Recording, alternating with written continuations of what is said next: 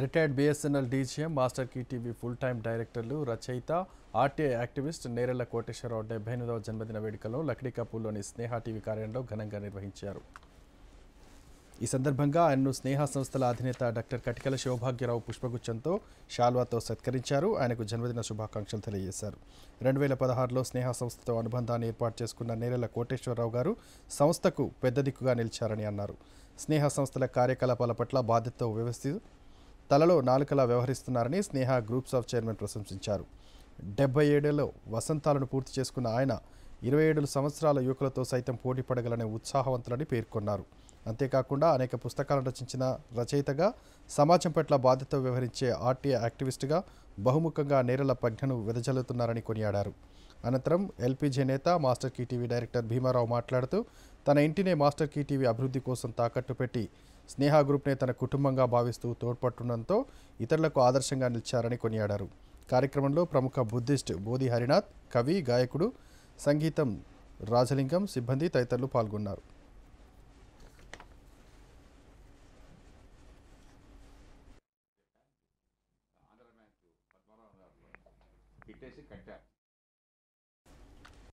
కోటేశ్వరరావు గారు ఆయన పరిచయమే చాలా విచిత్రంగా జరిగింది.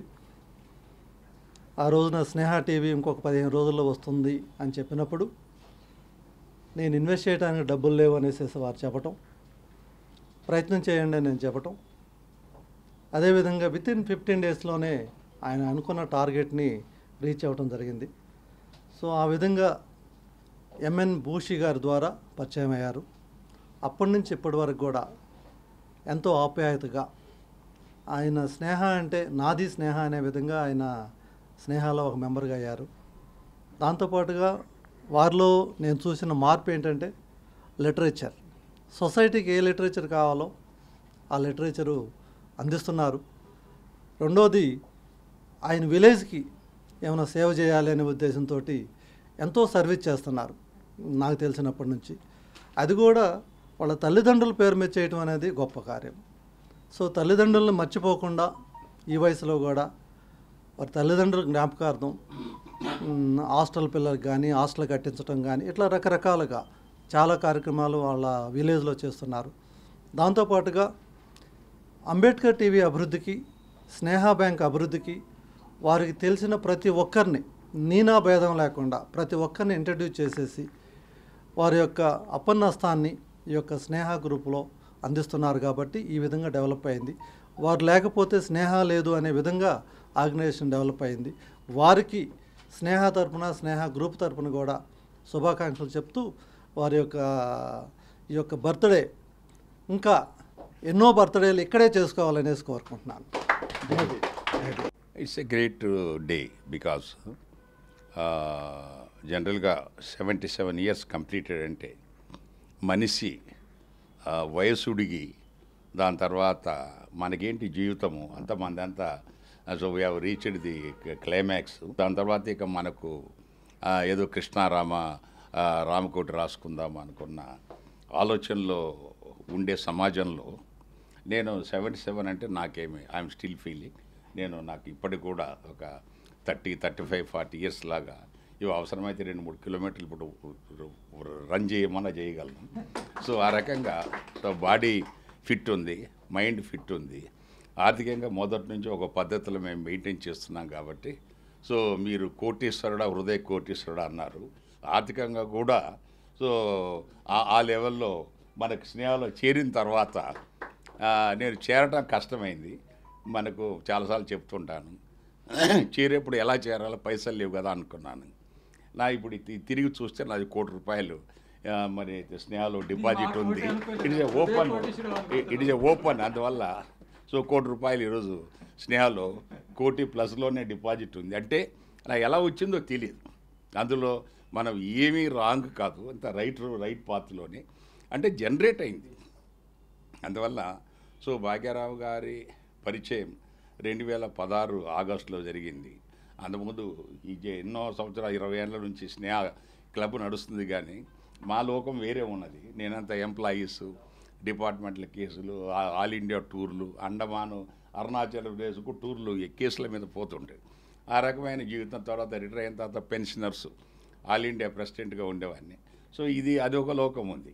స్నేహకు వచ్చిన తర్వాత అరే ఈ లోకం వేరే ఉందని తెలుస్తుంది. భాగ్యరావు గారిని కలిసిన తర్వాత టోటల్లీ యాటిట్యూడు, దాని తర్వాత మనకు ద ఓరియంటేషన్ కూడా కంప్లీట్గా మారిపోయింది. సో ఆయన కలిసిన తర్వాత ఏవి కొన్ని సైట్స్ అక్కడక్కడ ఉంటే అవి వాటికి బాగా రేటు వచ్చి ఆ రకంగా రూపాయలు రావడం జరిగింది. వచ్చి తీసుకొని ఇక్కడ పెట్టేవాళ్ళము. నేరెళ్ల కోటేశ్వరరావు గారి జన్మదినం సందర్భంగా వారికి శుభాకాంక్షలు తెలియజేస్తూ, వారిని 2000 సంవత్సరం నుంచి అంటే వారి కోసం నాకు తెలుసు పూర్తిగా వివరంగా, అంటే స్నేహాలకు వచ్చిన తర్వాతనే. స్నేహనే వారి ఇల్లునే స్నేహగా భావిస్తూ తన కోటి అనేది ఏదైతే చెప్పారో ఆ కోటి కోసం తన కోటిని తాకట్టు పెట్టి స్నేహలో కోటిగా నిలవడం కోసం ముందుకు వచ్చిన కోటేశ్వరరావు గారికి నిజంగా ధన్యవాదాలు. జ్ఞానానికి వయసుతో సంబంధం లేని పరిస్థితి. నేను ఎరిగిన సత్యం ఏమంటే ఎవరిని ఎక్కడ ఏ రకంగా ప్రేమించాలి, ఏ రకంగా గౌరవించాలి, ఏ రకంగా స్పందింపజేయాలి, అదే నా జీవితం. ఆ రకంగా భాగ్యరావు గారు మనందరికీ ఆదర్శజీవి. స్నేహ టీవీ ఈనాడు మనందరికీ స్వప్నంలో కూడా కనబడేటట్టు టీవీ ఏదన్నా ఉందంటే స్నేహ టీవీ. అది మనం గర్వించదగినటువంటి ఒక అకేషన్. కాబట్టి కోటేష్ గారి గురించి పాట రాశాను. తను ఒక పల్లవి, ఒక చరణం. కోట్లాస్త్రి హృదయంతో కోట్లాస్తి హృదయంతో చదివెదిగిన క్రియాశీలి కోటేశ్వరుడా, కోట్లాస్తి హృదయంతో చదివెదిగిన క్రియాశీలి కోటీశ్వరుడా, హృదయ కోటీశ్వరుడా. రెండవ చరణం. భవితంత బంగరుగా కొనసాగాలి, ఆయురారోగ్యం గుండి జీవించాలి, ఆయురారోగ్యం గుండి జీవించాలి. క్రియాశైలి కోటీశుడ హృదయ వందనం. సంస్కర్తల సాంగత్యం మానవతకు స్ఫూర్తి భవితకు. అంబేద్కరుడు సంస్కర్తల బాట నడిచే హృదయధనుండు. నువ్వు నేను మనది ఒక కుటుంబం, నువ్వు నేను మనది ఒక కుటుంబం. తెలుసుకుంటే విశ్వమే ఒక కుటుంబం. భారతీయత తత్వజ్ఞానులంబవ్వాలి. అంబేద్కరు శిష్యరికంలో బతకాలి. భవితంత బంగరుగా కొనసాగాలి, ఆయురారోగ్యం ఉండి జీవించాలి. కోట్లాస్తి హృదయంతో చదివెదిగిన క్రియాశీలి కోటేశ్వరుడా, హృదయ కోటీశ్వరుడా, క్రియాశీలి కోటీశ్వరుడా. భవితంత బంగరుగా కొనసాగాలి, ఆయురారోగ్యం గుండి జీవించాలి.